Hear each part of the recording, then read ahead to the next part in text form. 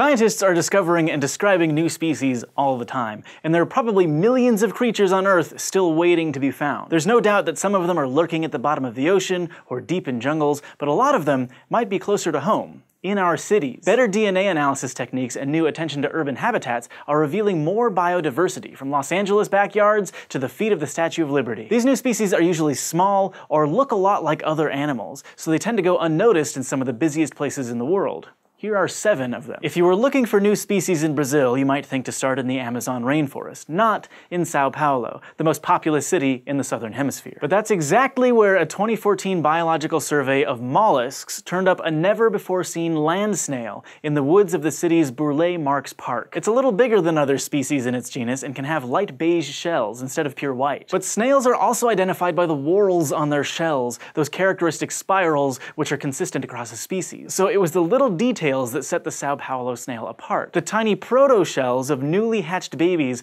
had 1.5 whorls instead of 2, unlike other members of the snail genus. Plus, there are 16 little ridges called threads on the topmost whorl in adults, instead of over 20. The researchers picked its scientific name, Autolopoma paulistanum, based on the word paulistano, or someone born in the city of Sao Paulo. And they speculate that the park is just a fragment of native rainforest, where the tiny snail was able to survive even as its habitat was mostly replaced with cityscape. On the other side of the southern hemisphere in 2015, a pair of naturalists stumbled across 3 new millipede species in a city park in Launceston, Tasmania. It can be tough to tell apart small arthropods, so one way is by examining the shape of their genitals. The shape differ between species so that individuals can only mate with their own kind. When the discoverers brought these millipedes to an insect scientist, or entomologist, one stood out because of the projections on the male's genitalia that apparently look like the head of a jackal. So they named it Tasmaniasoma anubis, after the ancient Egyptian jackal god. T. anubis is common in the 12 square kilometers of the city's parks and nature reserves, but it's missing from the eucalyptus woodlands right outside town. The entomologist speculates that this millipede could have been widespread before the forests were damaged by sheep grazing and cleared for development. Like the Sao Paulo snail, this jackal-junked millipede seems to have found refuge in a patch of nature surrounded by city. In 2011, entomologists published the results of a survey of the bees of New York City and its suburbs, with descriptions of many species, including a brand new species of sweat bee, collected in 2009 in the Brooklyn Botanic Garden. But here's the thing,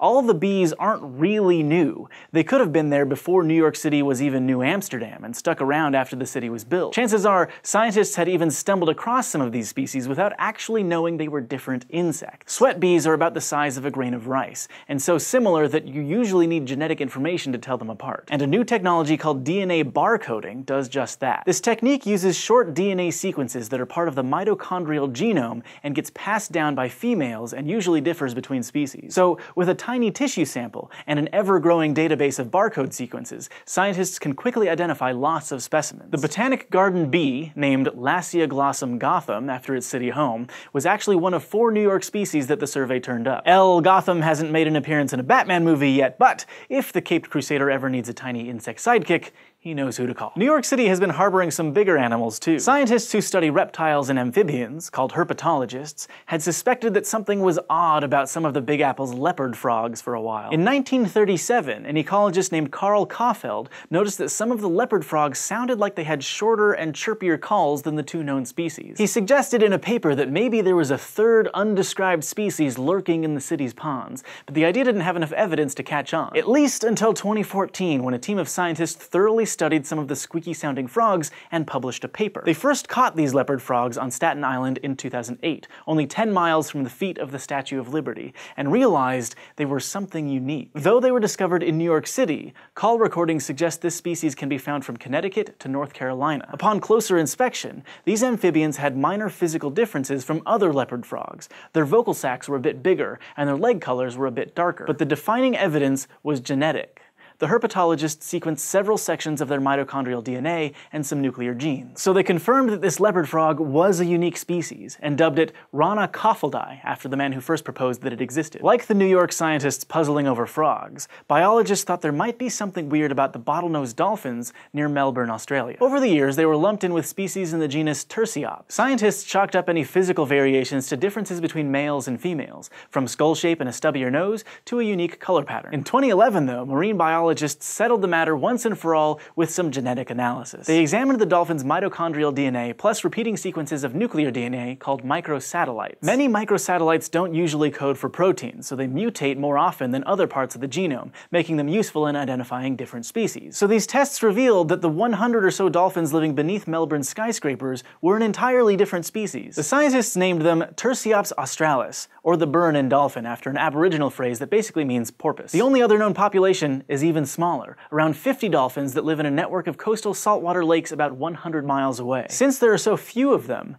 they're really vulnerable to human threats like our pollution. So the biologists that identified them are advocating for their protection under Australia's endangered species laws. Now, if discovering and describing one new species sounds impressive, imagine finding 30. I'm talking about flies. See, the Natural History Museum of Los Angeles started a project called BioScan in 2013 where entomologists worked with Los Angeles homeowners to put insect trapping tents in their backyards for science. The researchers at the museum have been collecting and studying all these insects to learn more about the biodiversity of the area. And as of 2015, they found and described 30 previously unknown fly species, all from a family called the phorid flies, these humpbacked insects about the same size as fruit flies. Just like with millipedes, fly species' genitals can be really distinct, even when the rest of their bodies look pretty much the same. So the researchers identified most of these new species using careful examination with microscopes, and all but one of them were named for the citizen scientists that hosted the insect trapping tents where they were found. Even though we tend to think flies are annoying, they play important roles in the ecosystem, preying on insect pests and eating organic junk. By monitoring their populations, plus those of other insects, scientists can learn more about how this urban ecosystem is changing over time. Most of these species we've talked about were probably there before us humans in our huge buildings.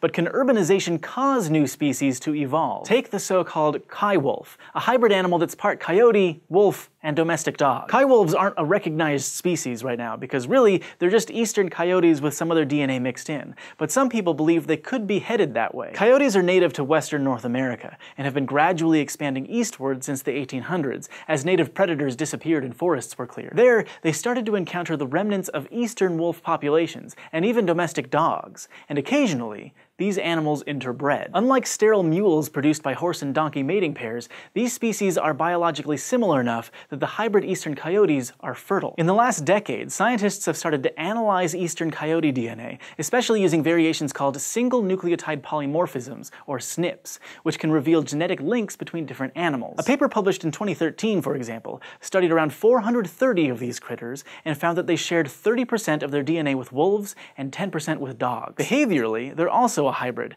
and seem to be more suited to urban environments than western coyotes or wolves. Unlike scrappy solitary coyotes, they hunt in small teams, but they're smaller than wolves and don't mind living near people, meaning they can survive in lots of habitat. So are these eastern coyotes really the beginning of a new species? For now, they're not, but if these animals become more genetically distinct over time, then biologists might give them the new species stamp of approval, and coywolves will be more than just a nickname for these hybrids. Around the world, habitat loss is a major threat to wildlife. Just because some animals can live in densely populated urban areas doesn't mean it's actually the best thing for them. Still, these 7 species show that we're just beginning to appreciate the biodiversity in cities. Who knows, there could even be some new species hiding in your own backyard. Thanks for watching this episode of SciShow, and thank you to our patrons on Patreon who help us keep making episodes like this. If you want to help support us and get some cool rewards while you're at it, just go to patreon.com/SciShow.